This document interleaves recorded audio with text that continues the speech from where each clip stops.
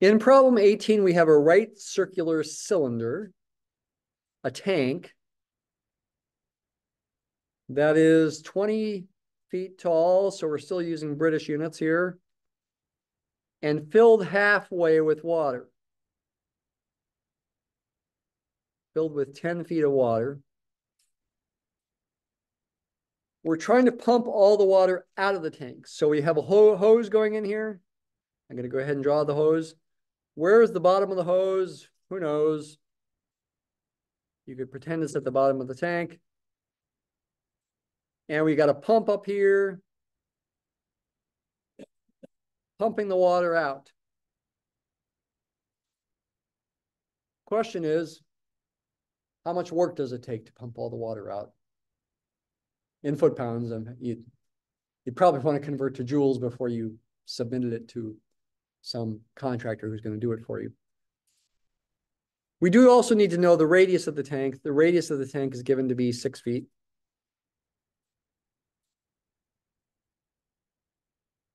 What's the work done? Here's the method. I think it's a little bit mysterious why this method works. Figure out the work done to lift a thin slice of water up to the top. Add those up. Let delta y go to 0. Do an integral. Get the answer. What? How can that possibly work? I mean, in reality, in real life, water's made out of molecules, and those molecules are like bumping all over each other, all over the place, not quite as energetic as a gas, but energetic enough as a liquid. And, you know, the thin slices of water don't go up by themselves. I even drew the hose in there. All the molecules have to go down toward the bottom before they go back up again. So somehow, I did ask a physicist once how to justify that, and they told me, I'm not sure. So even a physicist that I asked wasn't quite sure how to justify that this approach still gives you the right answer. But we're trusting the authors because they're probably trusting somebody else, saying that this approach of pretending you can slice the water and think about thin slices of water going up, like levitating or something, to figure out the work done. It's a problem-solving technique that still gives the work done correctly somehow. What's the height of that? You could call it, well, y.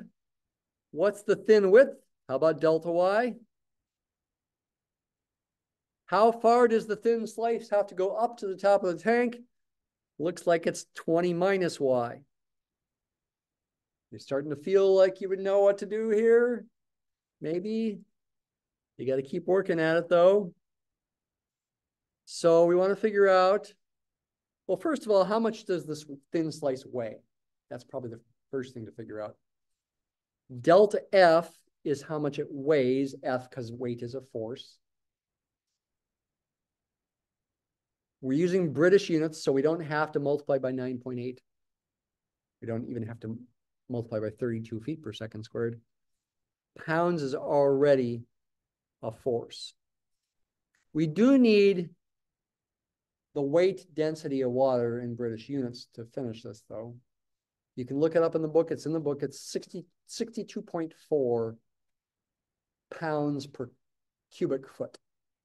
Cubic foot's about this big. Imagine filling that with water and lifting it up. It's bigger than a gallon of milk. It's going to weigh 62.4 pounds. I don't know. Maybe it's a little hard to believe, but that's what we're told. So it's 62.4 times the volume. This would be in pounds per cubic foot. This would be in cubic feet, giving you a result in pounds. But what's the volume? This is a thin disk. It's cylindrical with a tiny height. Pi r squared for the area times the height. Radius is 6. Pi times 6 squared times the height, which is y. All this is going to be the small amount of weight in pounds. Did I forget my delta y? Yes, that should be a delta y there. Yes, thank you. So the small amount of work is approximately delta F times the distance. It's an approximation because the distance is not constant. It's ever so slightly different depending on whether you're on the top of the slice or the bottom of the slice. So this is an approximation. Now let's use the calculator now. 6 squared is 36 times 62.4. 2,246.4 pi times delta y times 20 minus y. The total work then is the sum of the small works, approximately a sum of these things here. I'll just do this for sake of time. Let delta y go to 0. The total work is an integral of 2,246.4 pi times 20 minus y dy. What are the limits of integration? Look at the picture. Y is the height. The bottom of the tank, y is 0. At the top, not of the tank, but of the water level, it's the top of the water right here, y is 10. So y goes from 0 to 10. This will give us the answer in foot-pounds for the work done. And somehow physicists can justify that this is right, that this approach to solving the problem is correct.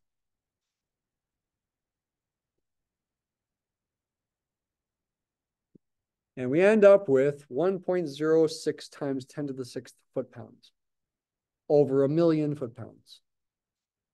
I don't remember offhand what the conversion is to joules.